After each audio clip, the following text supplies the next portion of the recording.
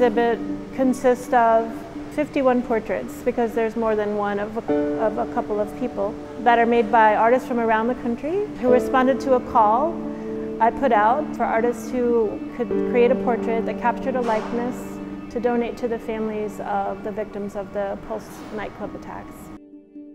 The scale of this attack and also the LGBTQ community was targeted was heartbreaking to me, because they're already a community that's vulnerable, already not struggling with feeling accepted, struggling with feeling safe. So it just broke my heart, and I wanted to think there must be some way to do something about this. You know, as an individual, what can I do? And my skill set is in art, and it's what I believe in art. I believe in it as something that is transforming and healing and reminds us about why we're here. It was just a very concrete thing I could think of to do to help. The goals of the project, to give the artist a way of meaningfully responding, some way that might be helpful to the community, to create an exhibit where people could come and process their feelings and cherish and honor the lives that were lost, and a way for the families, hopefully some kind of comfort or some measure of kindness to the families who are left with this great loss. I put out the call through Facebook, really. I went through my friends who are artists and asked them to spread the word to their friends who were artists, and it went out and out and out like that. And as soon as it started to go out, I started to receive an enormous, very passionate response. People not only wanting to participate, but almost begging me to participate. I just saw it today for the first time. I just came here this morning, and I love the way this space is it's like a sanctuary. It feels very sacred, the way it's exhibited. This show in Orlando is the only time these portraits are going to be shown as a group together. And after that, they'll be taken down and given to the families. The beauty of each of these portraits, I mean, they're just breathtaking. I chose Luis Ocasio-Capo. I read a little bit about Luis, and he was a young man, and when reading about him, he was kind of in this transitional period in his life where he was post-graduating from high school. He had moved from Cleveland to Orlando to pursue a love of dance. When I read that, I knew exactly what that felt like. You know, I'm much older than him now, but at that time, I was like transported to what it was like to be 20 years old and just going through that process of figuring things out, figuring out your passion, and that really resonated with me. In surrounding him with the flowers, I felt like I was surrounding him with beauty, and I felt like in researching about him that he just kind of had that effect on people, where everybody that he encountered, everybody that he was around, he was a joy to be around. I participated in the project also by making a painting, a portrait.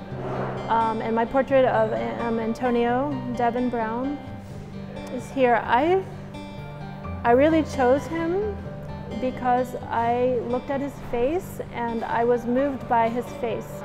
There's something of the vulnerability in his face, something of the tenderness of him and the softness. He's got such a beautiful mouth. This painting actually came rather quickly. It doesn't always go that way, but when I started painting Antonio, it just flowed. I hope they'll feel like he's looking at them. I hope they'll see the life in his eyes and the soulfulness in his eyes. The tragedy also in this image is that he lost his life too soon. I painted Juan Chavez Martinez. It's a difficult painting to paint. The photograph I had was of him in a car, and it was a selfie. And I didn't want to highlight the car, I really wanted to highlight the person. At first I really struggled with painting, you know, just his physical features, his eyes and his nose and his mouth. And over time, as I really studied his face and got to really become acquainted with Juan, it became a lot more emotional for me. I hope that when people see this picture, they really feel the presence of Juan, and they feel his presence, and that they get a good feeling, and they remember him and his life, and how many people he touched. It's an emotional roller coaster. Like, I keep going back and forth between feeling very joyful about what this is and what people have given and the beauty here, and then feeling the loss of these people and anticipating seeing their friends and family tomorrow at the reception.